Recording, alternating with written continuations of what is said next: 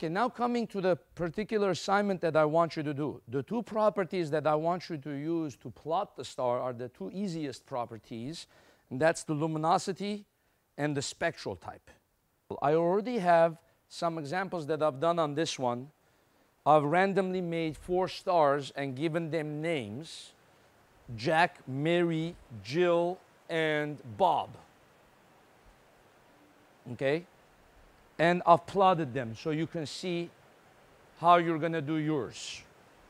So Jack, you see the spectral type is A1.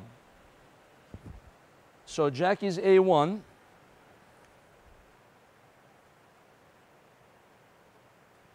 You know what? We could even look at this kind of tilted so we can see it easier.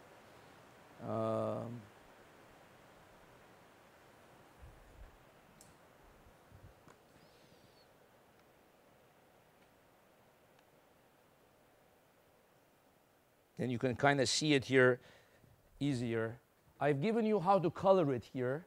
Any star from 3000 to 4500 Kelvin, color it red. You see?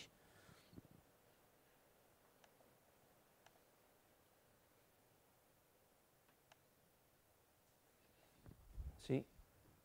Any star from 4500 to 5000 Kelvin, color it orange. 5,000 to 6,000 yellow, 6,000 to 10,000 green, and then remember that finished product, it's going to look like the last one that I showed you. After you're all done, you're going to look like that. And then from 10,000 to 30,000 blue, from 30,000 to the end violet. You see, that's the color. And then the stars that I made up are here. Jack. Okay, so let's say Jack spectral type is A1. And it's 735 times as bright as the sun. So the first thing you have to do when the luminosity is not given to you in scientific notation is to change it to scientific. Okay, is this scientific notation, 735? No.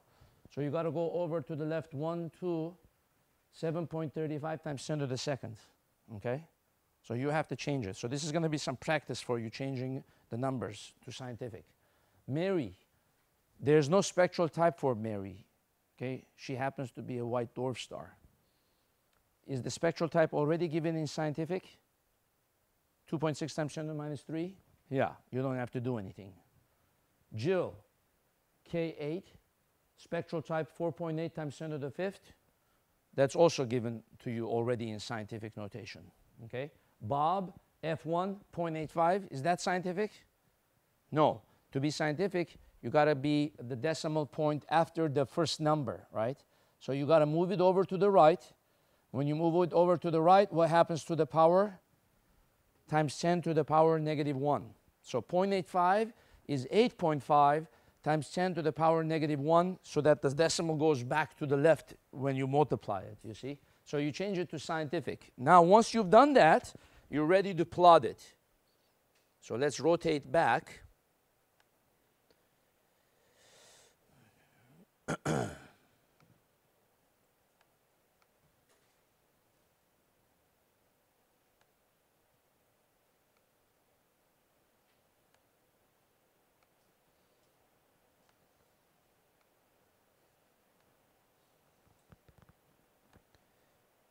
Okay, look at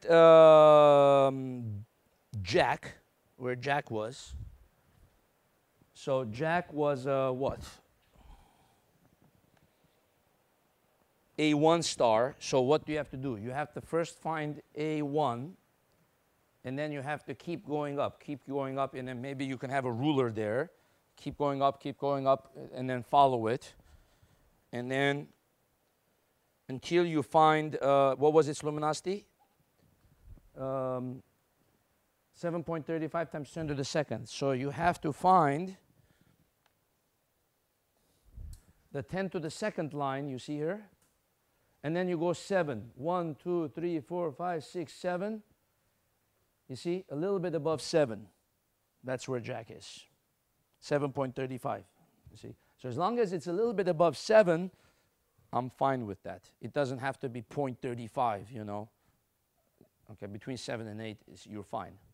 So that's where Jack is. Okay, let's do Jill right now.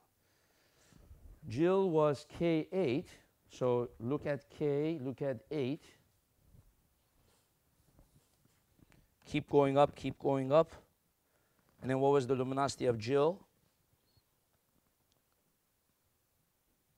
4.8 times 10 to the 5th, right?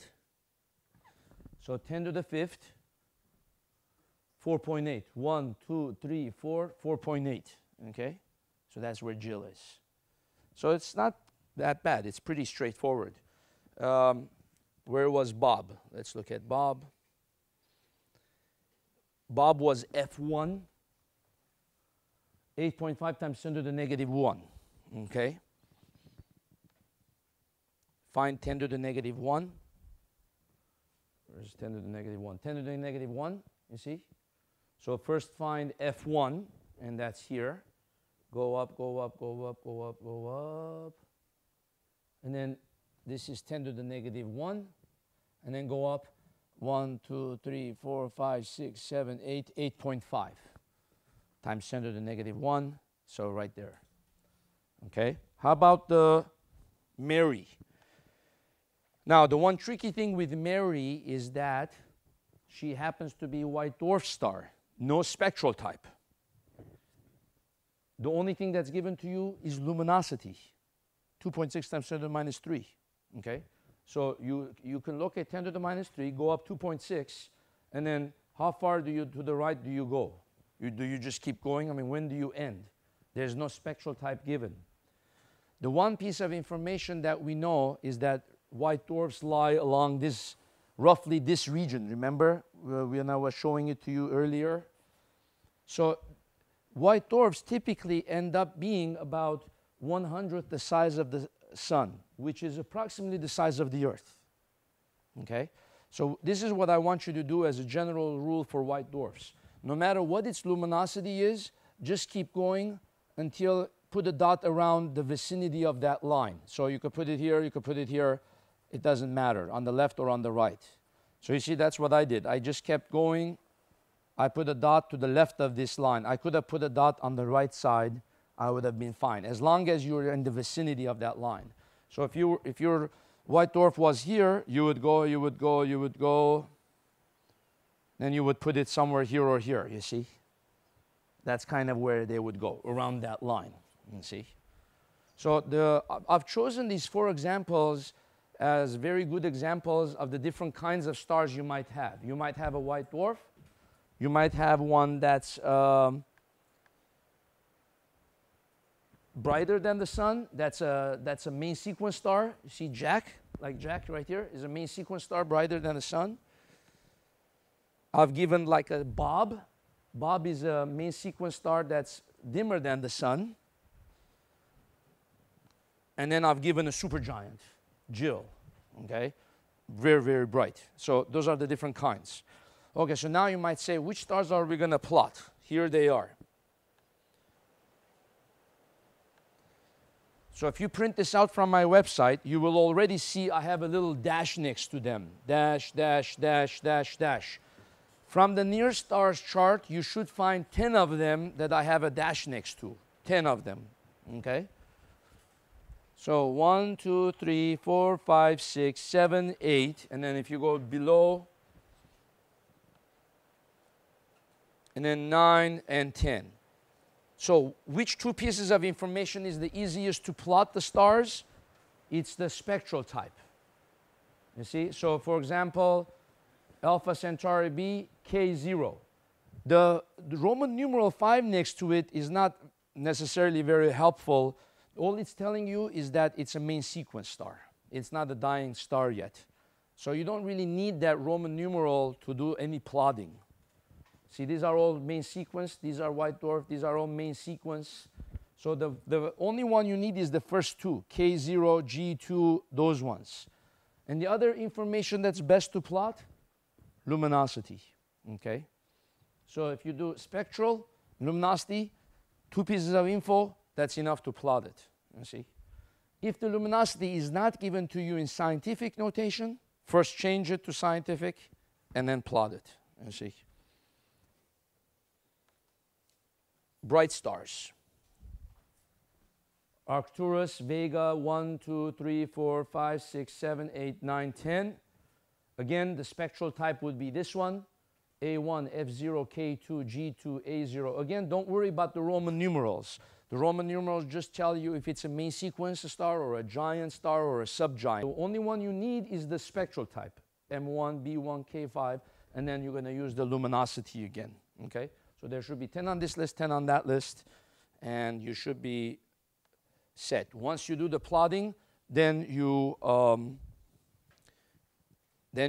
color it. So if we go to the one, let's go to the one that you're going to use, the empty one. So I want you to do the plotting on the empty one. Notice on the bottom,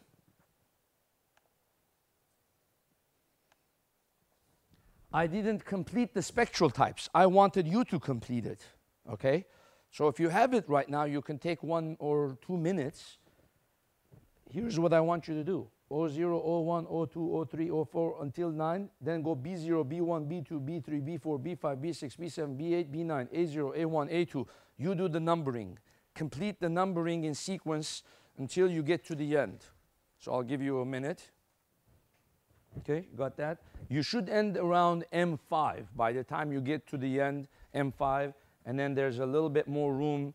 You can go to M6, M7, M8, M9, so on, like that. You run out of room over there, but you can go on if you need it more.